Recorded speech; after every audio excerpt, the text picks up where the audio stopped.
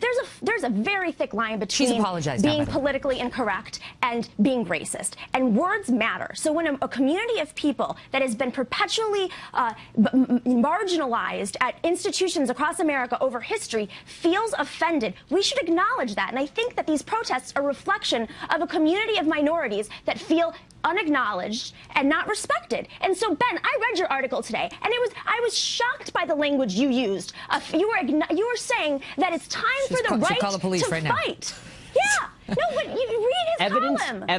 Evidence. All this is screaming and feelings. How about like a shred of evidence, even for the incidents that actually happened in Missouri that drove this? Really? Where was the police report exactly when it came to, for example, the first N-word incident that led all of this? There was no police report on any of that. In the second incident, at the N-word at the University of Missouri, the administration investigated, and the kid's under investigation. In the third incident with the cop car, with the car hitting the Let me just ask you this, because we're short on time. You tell me, Namiki, whether we are training these kids to be little cupcakes who never have to encounter anything offensive. Assuming everything you said is offensive, they never have to encounter it because they can call the cops or they can get their administrators fired, or whether it's better to educate them that there are offensive things in life, there are insulting things in life, there are people who will say very incorrect or impolite things about you, politically incorrect things about you, very publicly and in a way that you might feel very offended by, and you have to deal with that in life. I think people understand that, but I think that, you know, this is a blame the victim situation. We should be ridding the world of bigotry. We should be talking about that rather than blaming it on the victim who feels hurt, disrespected on campus, who doesn't feel heard by their administrators. I love that utopia. It doesn't exist. It's not realistic. It does not exist. Good luck getting rid of all the bigotry. The victim. Well, we can all the bigotry. We're just going to wipe the world. We'd love to, but it's not reality. They literally just fired a white guy for being a white guy, and he's the victim. Okay, I got to go. Not true. Great debate. Thank you both. I've triggered this one right here. She has been seriously triggered.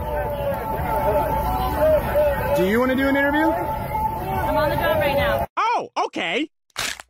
In what aspect of American culture do women not have equal rights? The fact that we don't have paid maternity leave, but we still have a culture that says that women should care for children, I think it's very sexist. So you want to go against the biological ticking of humans that women are the raisers of children? That's biologically incorrect, sir. Excuse me, would any of you like to engage in political discourse with me? Would any of you like to have a debate? It might be a better opportunity for your cause to actually engage in a conversation than just dance in the streets. But I'm starting to think that's all you want to do.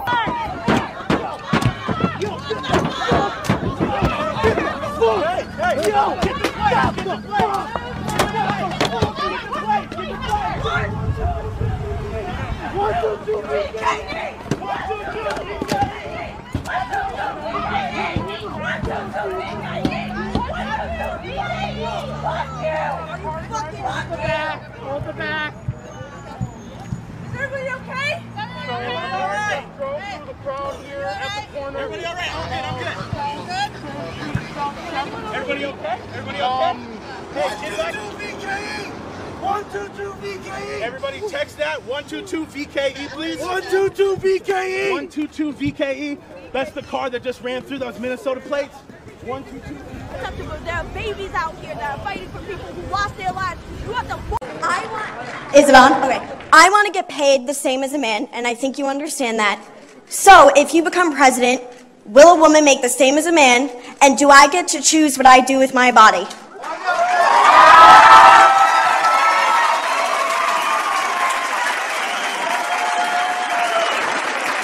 You're going to make the same if you do as good a job.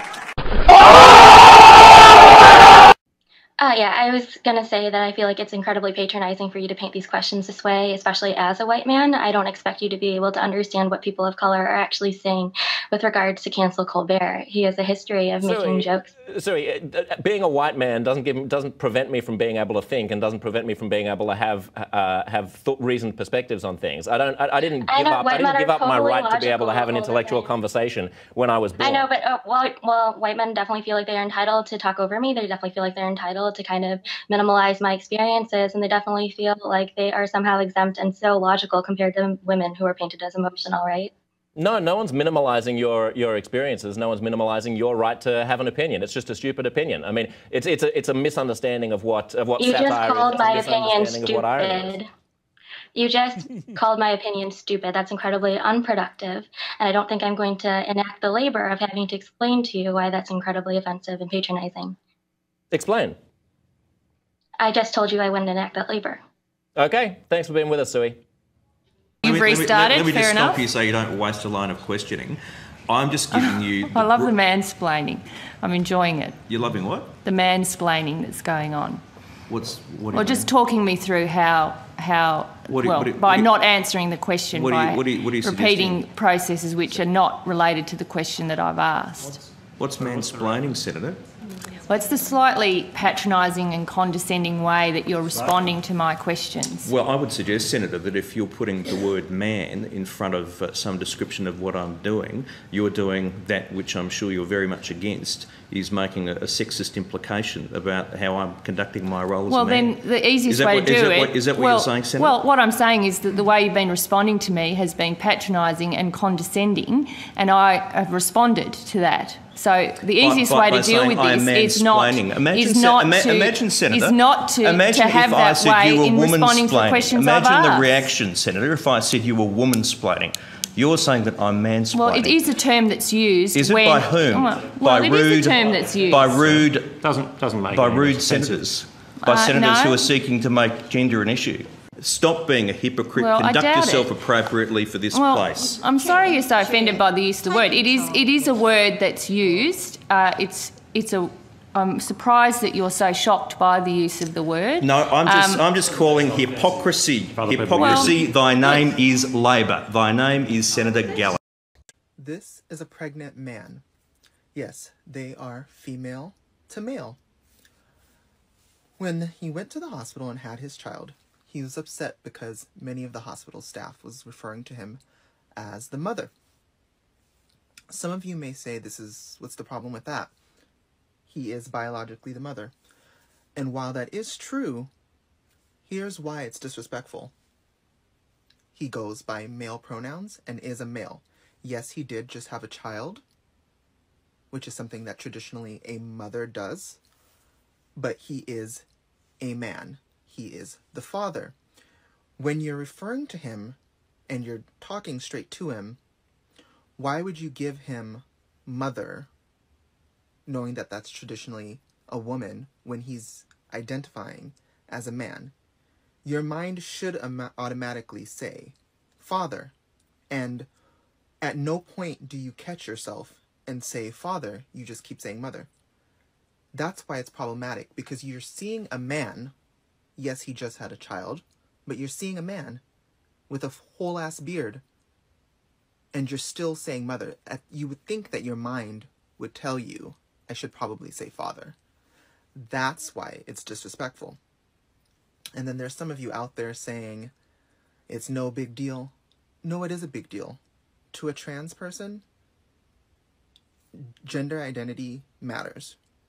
This is no different than a gay couple that has kids together. You would refer to them both as the father. Same thing. And I'm also hearing a lot of women, and a lot of them have been black, which is upsetting because they're saying they're trying to erase women. Well, how are they trying to erase women?